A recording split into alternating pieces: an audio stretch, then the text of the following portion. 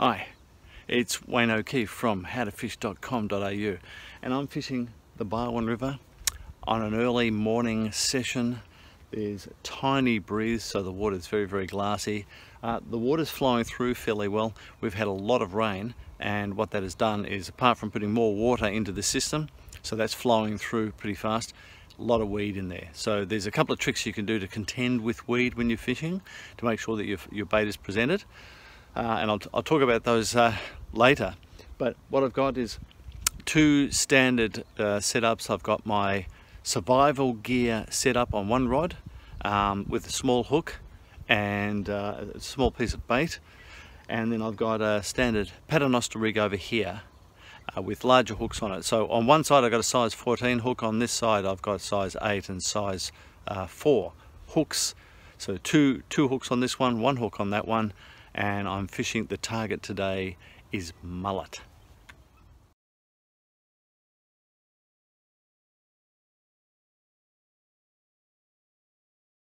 Now, when you're fishing weedy waters, one of the things to do is keep as much line out of the water as possible. So keep your rods high. The more line in the water, the more weed can collect on. Now, the other thing is, if you can, find a spot where there's a bit of a dip so you don't have to cast that far out. Where I'm casting right now, it's only about less than a quarter, probably, I don't know, a sixth of the way out, because I want to keep my my tackle in shallow, so there's not as much weed flowing through. And the other thing I'll do then is, obviously I have to fish into a hole or something a bit deeper, because I'm so close to the bank, it's not going to be very deep water. But I need a spot where bait will collect, so I've walked the banks, found a bit of a spot, found a bit of a hole, and that's where I'm casting.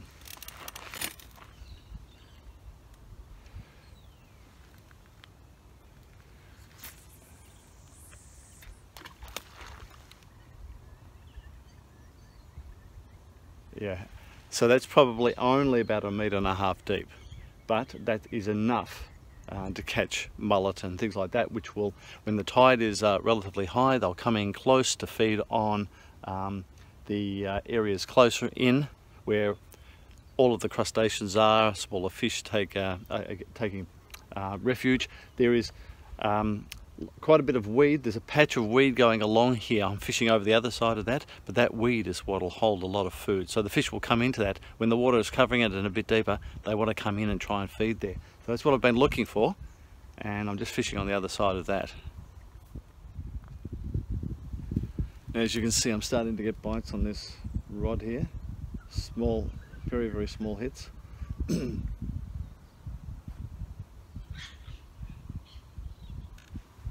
Just hold that.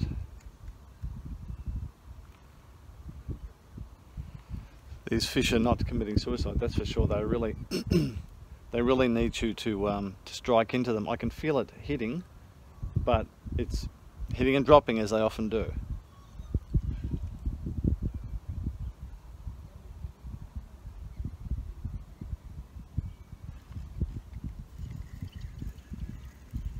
Well, I've just got here this morning and just putting my bait in, and the first fish off the bat is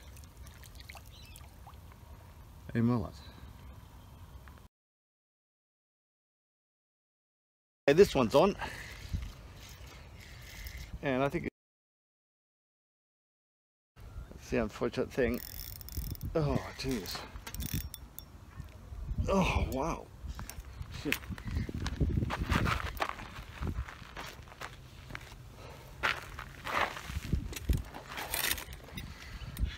Well, I lost one that was a lot bigger than I thought. Unfortunate, but that's the case. Oh, I must admit that I usually light line it because I'm expecting to get mullet. I had slightly bigger hooks on that rod, and I got something just too big to get in. I would love to have known what that was, but anyway, the line wasn't I just didn't have the strength of line to actually to pull that one in. So every now and again there's some big fish in here, and I've just got a mullet, I think. As I get him into the shallows, have a look.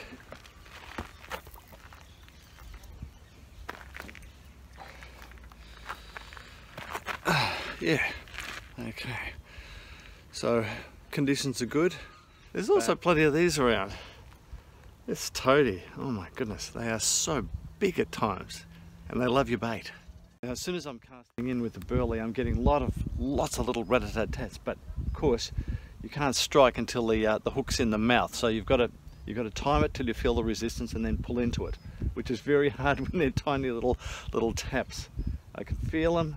So these are probably smallish mullet, and I do want to, I want to catch a few fish before I go today, just simply because I don't have much time and I like to catch fish. And I'm just feeling little tiny hits. This is so hard, and I probably get about 1 in 5 of these, I think. I'm just feeling the action on the rod and then striking it. That's all you can do, and you don't have to do a really hard jerking strike. All you've got to do is a soft strike coming up, just enough pressure to move that hook in. If you pull it too fast, you may pull it out of the fish's mouth. But every day seems to be different. Well, I managed to get that one. Not a big fish at all.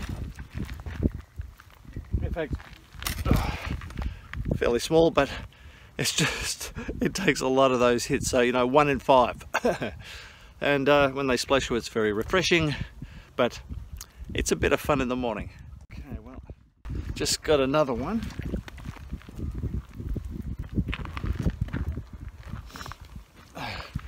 Small mullet, and look, I must admit that's one of the first things that the burley will bring in. This one's a bit better, this fish, and I've got a really light trace on, so I've got to be a bit careful about this. And he's going to tangle under my other line. Oh, great! But yeah, this is slightly better, I'd say. Wow, it's going under my other line. Oh, it's a nice mullet.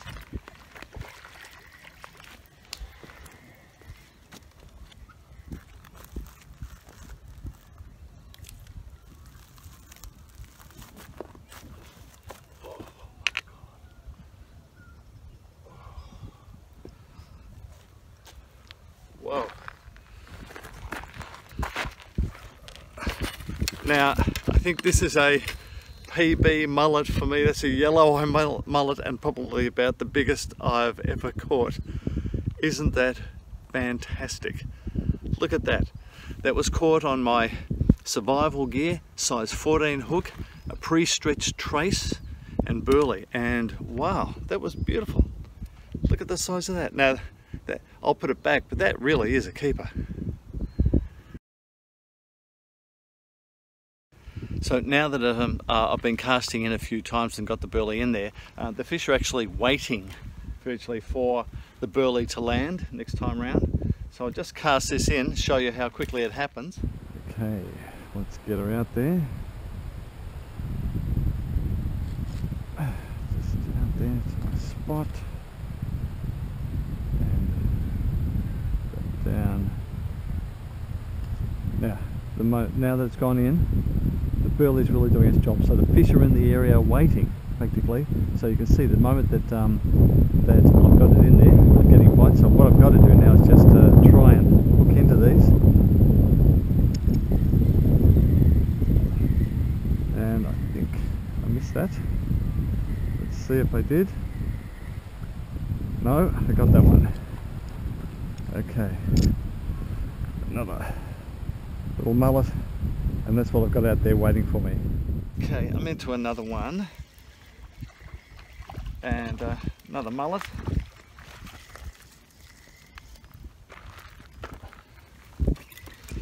Whoa. Go there. Now, when you're fishing and there is weed about, look, there's a couple of things that you can do. It's difficult to fish into weed, but if it's the only time you've got, then you do some of the things that I do. One, you try and find a spot, a deeper hole that's close in, so you don't have to cast as far out.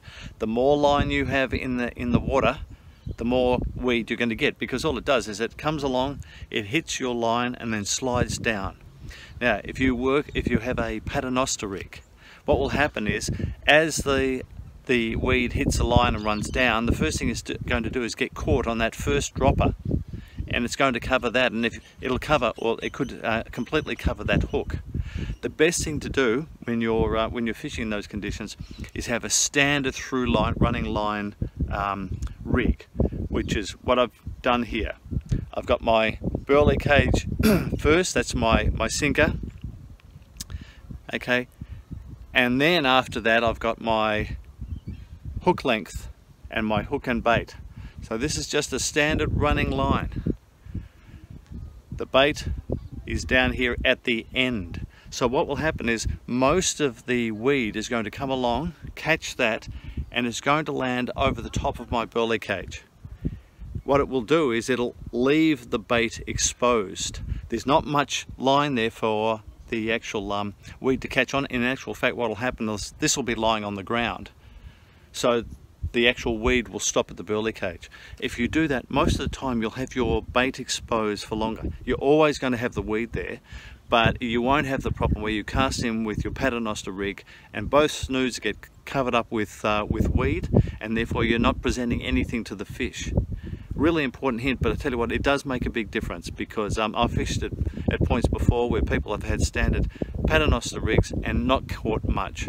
And I've caught a few more simply because I think my bait has been exposed and the fish have found it. So use that next time you go fishing in water where there's a lot of weed flowing through and you know, you're struggling to actually get a bite. Wow, these little bites are hard to hit. But I think I might have that one. Yes, I do. Very, very light strike into that fish. And it's a little mullet. There's a few of these small ones about.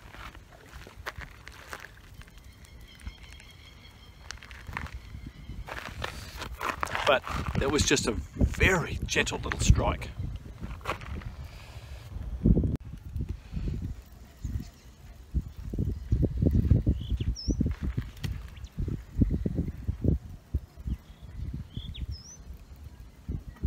Well, another small one.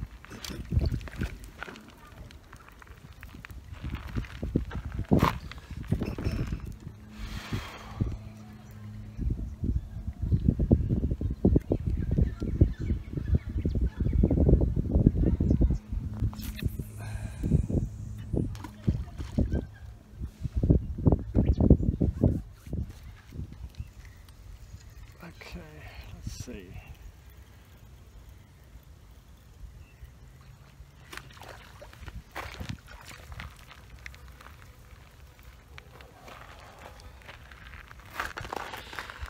Another little mullet. If you've enjoyed this video, please give us a thumbs up and subscribe. If you're interested in the gear that I've got, the burley, bait, spicy chicken formula, which is what I've used today to catch most of these fish, go to my website, howtofish.com.au, and if you look in there under the shop, you'll see all of those things available. Okay, catch you next time.